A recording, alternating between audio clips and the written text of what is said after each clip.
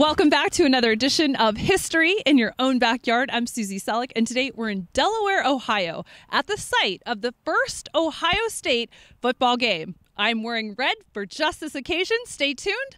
I'll tell you all about it. On the morning of May 3rd, 1890, Ohio Wesleyan University and the Ohio State University met at this location for a football game. It was the first game in Ohio State football history. Ohio Wesleyan had invited the newly organized team to a contest as part of OWU's May Day weekend.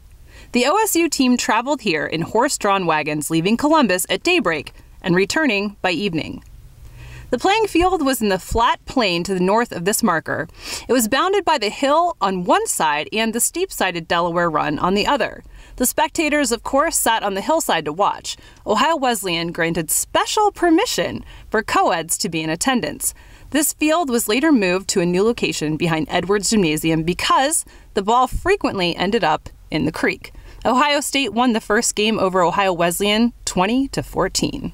Thank you for joining us for another edition of History in Your Own Backyard. I'm Susie, and today we were in Delaware, Ohio, at the site of the first Ohio State football game. Hope you enjoyed your time with us. Remember, travel slowly and stop often. Bye for now.